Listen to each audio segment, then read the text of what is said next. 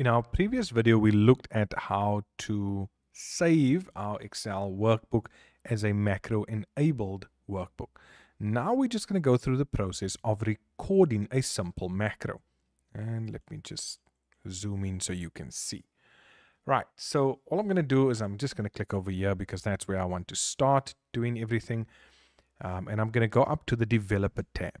So same like Word, please remember if you don't have the Developer tab, you can just go to Options, you can go to Customize your ribbon and just put a tick in Developer.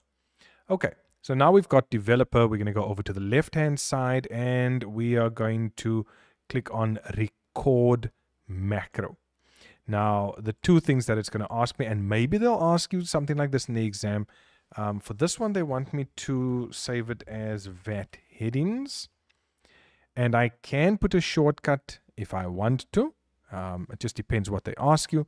And then we want to make sure that this macro is stored in this workbook. And we want to give it a description. Maybe something like SARS VAT forms. Something like that. So I've got a macro name. I've made sure it's going to be stored in this workbook. And there's a description. And now I click OK.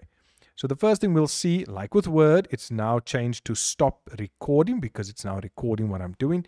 And we're going to type in some details. Approximately 10 hours later.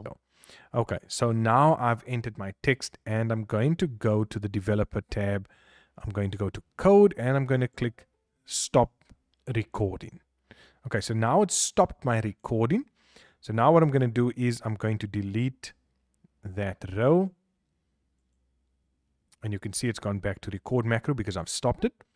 So now I want to go and say view macros. And yeah, I can see now that I have my macro that's been saved in this workbook. And this is how we record a simple macro.